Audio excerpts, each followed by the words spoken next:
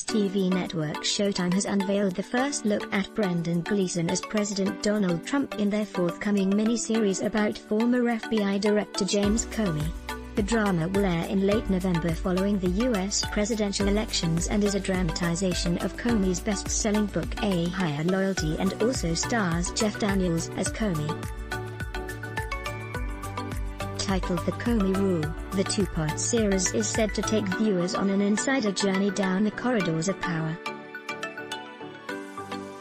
Jeff Daniels as James Comey in the new stills. Gleeson, 65, can be seen in character as the 74-year-old Trump in silhouette, with the president's distinctive hair and pugnacious profile.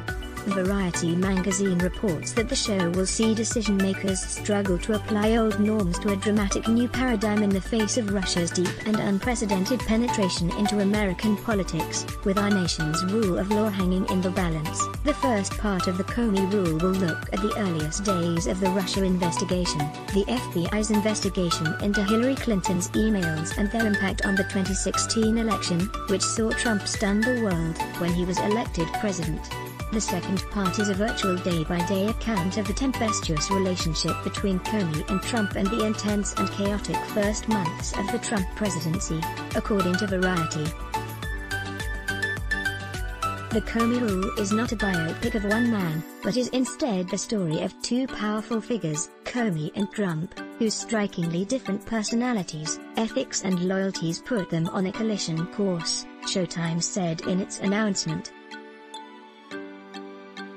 The miniseries also stars Holly Hunter as former acting Attorney General Sally Yates, Michael Kelly as former FBI Director Andrew McCabe, Jennifer Ely as Patrice Comey, Peter Coyote as Robert Mueller and Kingsley Ben-Adir as President Barack Obama.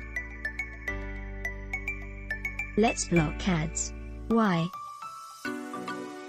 Show your love for him. Click the link in description. Thanks for watching.